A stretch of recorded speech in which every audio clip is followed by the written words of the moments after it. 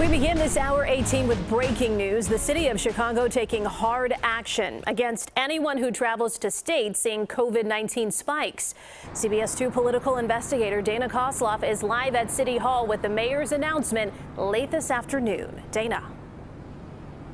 Yeah, Erica, it is an unprecedented announcement for Chicago, and it's not just about restricting travel. The mayor is now issuing an order that anybody who is entering Chicago from 15 specific states experiencing a COVID-19 case surge must quarantine for 14 days, and that goes into effect at 12:01 a.m.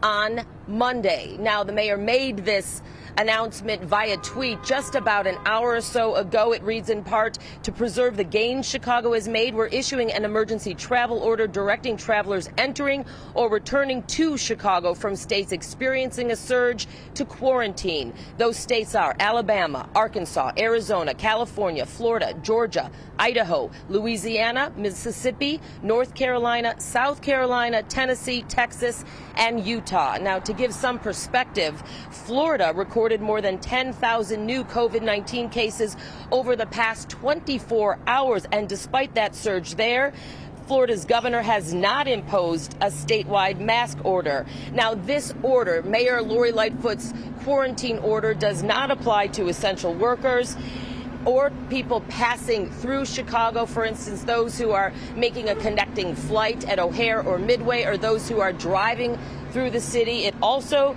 does not apply to people traveling for medical care or for shared parental custody. But again, this 14-day quarantine, Erica, goes into effect at 12:01 a.m. July 6th. Erica? Okay, so Dana, does the order talk about how this will be enforced? Will they be looking into people, or is it the honor system? You know, that has not been directly addressed, and because she made this announcement after she had a news conference on another matter a few hours ago, we weren't able to ask her those questions. So enforcement is unclear. That could be very tricky, especially for people traveling by car.